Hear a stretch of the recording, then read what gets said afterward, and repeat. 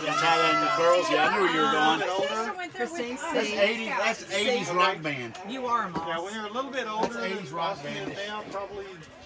I have no idea. Be careful, you're gonna look like Joseph there in a minute. What are you doing? That's you how to tie a bow. It looks great. You need some help, Broseph. Hey, Dave, that's you.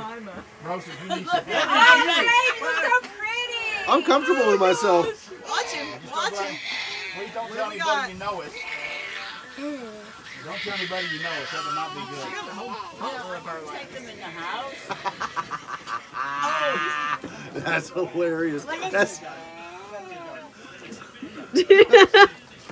You can absolutely put a picture of this. I haven't been able to justify in my mind spending this money. So I mean that's awesome. So I printed you out a big one. That was a good thing. This? No, this is Whiskey by Metallica. Blackened is the name of one of their That songs. doesn't get probably open, does it? Do you know the story behind it? 20, 30 years from now.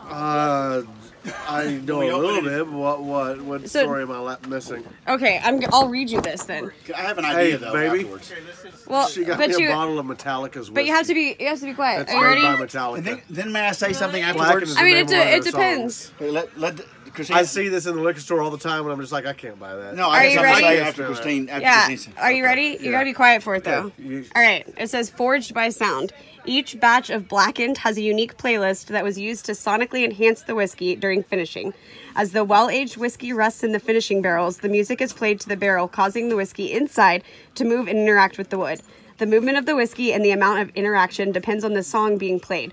So the variation of the music creates a slight nuance from one batch to the next.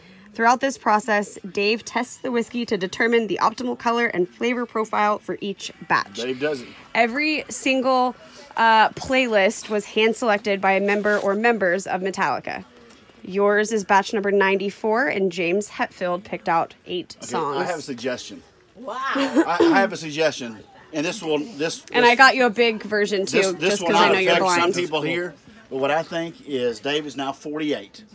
Say 50 years from now, that bottle can be there somewhere, and then somebody, your kids, after your life is celebrated, everybody passes that around and has shots in honor of your life. That's awesome. Great idea. So it stays on the shelf Done. in its crate, watching I'll do the that. rest of your Yeah, no life. problem with that. Really? You're never gonna drink it? I should buy you another one so you can try it.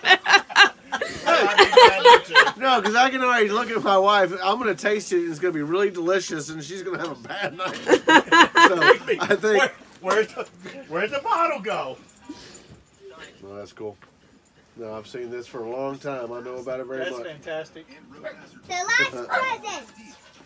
And the song list is a choiceless song list. That's why I asked you a while ago, like, what's your favorite Metallica songs?